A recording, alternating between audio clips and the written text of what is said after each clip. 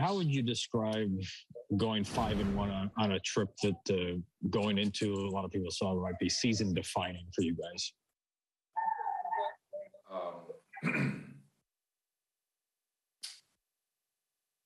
Good, I guess. I wish it was 6-0. We really didn't do what we came to do, but we went out there, we played some tough opponents and some big, meaningful games. It wasn't a postseason game, but it definitely had the atmosphere in the field and everything that goes into a postseason game. So to go and do what we did on the road in some tough places is, just all around great job.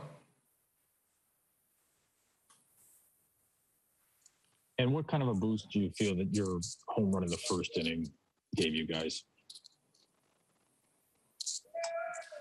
I think it really started with the first two guys of the game, DJ and Rizzo. Even though they got out, going up there and DJ first pitch of the game, swinging, battling off some tough pitches, and I know he got out, and the same thing with Rizzo. Just going up there and, an aggressive mindset. If, anything over the plate, try to do some damage. And I think it kind of, just kind of pumped everybody up in the dugout. It got me excited, kind of sitting there watching. And, I think it kind of all starts with those two guys.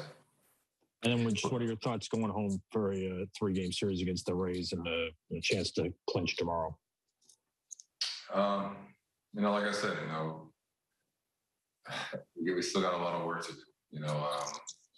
We say, the job's not finished. We just got to keep going. And, these are some big games. Even if we can clinch tomorrow, we still got 2 more at home. And, we want that home field advantage. Brian Hoke, you have the next question.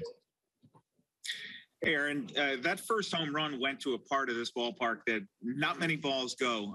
How do you rank that one just in terms of the long home runs you've hit over the years? It's up there, but you never know.